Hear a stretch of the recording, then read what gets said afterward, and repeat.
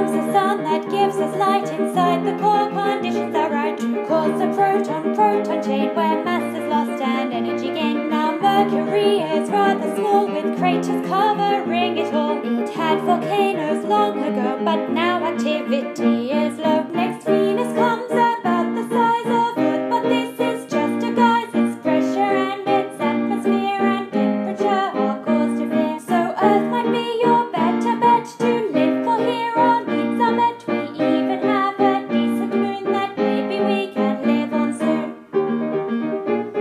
Now Mars we know a lot about, with rovers sent to check it out. Spirit and opportunity, more recently curiosity. Past Mars the asteroids draw near, though really there's no need to fear. The space so very far apart that hitting one would be quite an art. Next Jupiter comes towering in size and mass, it's sure to win. Its great transport alone could fit 2 Earths or more inside of it. Its moons are awesome, that's a breeder.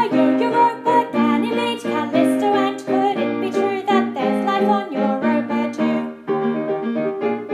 We come to Saturn with its rings that really are quite breathtaking. They've got some gaps in, mainly due to moons, you know there's quite a few. There's Mimas and Enceladus, Pandora and Prometheus. The massive Titan dwarfs them all, 5,000 kilometers tall. And now we come to Uranus, who's got a really curious rotation axis, not aligned with all the others. Never mind the last planet, but not the least. Compared to Earth, it's still a beast. It's Neptune and its moon's quite neat. Its retrograde orbit's rather sweet.